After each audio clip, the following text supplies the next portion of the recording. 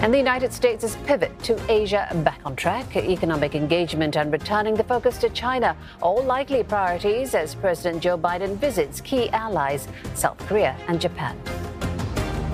So much of the future of the world is going to be written here in the Indo-Pacific over the next several decades. We're standing at an inflection point in history where the decisions we make today will have far-reaching impacts on the world we leave to our children tomorrow. And for more on Joe Biden's tour of Asia, we're joined by Ross Feingold. He's Director of Business Development at SafePro Group. Ross, we just heard that headline from my colleague. Washington's pivot to Asia is back on track. Or some would argue that Mr. Biden never took his eyes off the primacy of Asia, whether he was withdrawing from Afghanistan, whatever Russia might choose to do in Ukraine. Would you agree with this? And do you see it borne out in these visits to South Korea and Japan? All U.S. presidents or recent presidents make this claim. They say that this century is going to be the Pacific century or some variation on that. We just heard that from President Biden. But again, I think his recent predecessors have all said the same thing.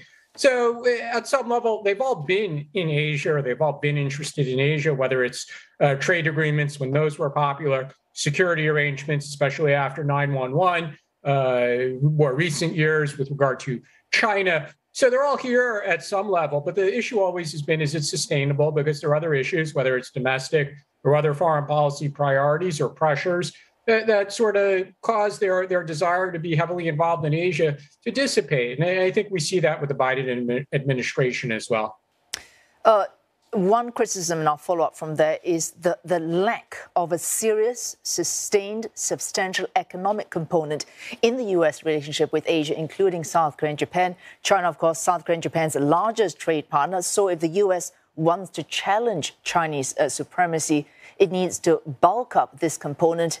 The Indo-Pacific economic framework, with its absence of any trade access to the American market, does it in any way address this imbalance?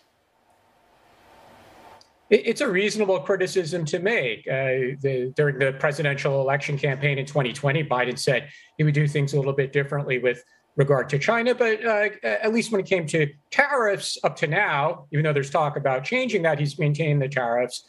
Obviously didn't advocate for the U.S. to join the CPTPP. That's not popular domestically or politically in the United States. The framework, as you noted, it's a lot of talk. It's a lot of stuff about we'll be on the same page with like-minded countries with regard to data privacy and internet protocols and things like that. But it's, as you said, it's not an access, not a trade agreement. And then more recently, the ASEAN summit, the amount of money that the U.S. proposed to spend, $150 million. A lot of people here in Asia thought that was an awfully small amount, and it's very small compared to when China offers a very large, for example, infrastructure funding package to countries in Asia. So the Biden administration is definitely struggling against that criticism. And unfortunately for them, they've yet to really come up with something of substance, although there is a lot of talk. And like I said, there's a lot of talk about staying together with the like-minded countries, whether that's Japan, South Korea. Sometimes it means Taiwan, sometimes it doesn't. And some of the countries in Southeast Asia. But again, the substance often seems to be lacking. So rather than talking about clean energy, digital standards, what Asia might like to see is serious infrastructure investment, as an example, perhaps free trade access, joining a free trade deal such as the CPTPP. Is there any other way round not joining a free trade deal?